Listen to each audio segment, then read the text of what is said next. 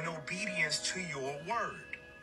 And fellas, don't feel bad when y'all hear me say things like a woman should be obedient, because she obeys the law, doesn't she? So she can obey her man. Man, do I have a doozy for y'all. Let me give you some context first. This video, the original, got sent to me on Twitter last night. And after I finished laughing my fucking ass off, I went to collect my research. Put another notch in my belt, if you will. So I scamper on over to TikTok and you will never fucking guess what I found. Blocked. This bitch fucking blocked me. I think his account may be gone now, but not before I got that screenshot, ho. That's interesting. Cause weren't you just talking about obedience in women and how men should be allowed to tell them what the fuck to do? Cause you're an alpha dog.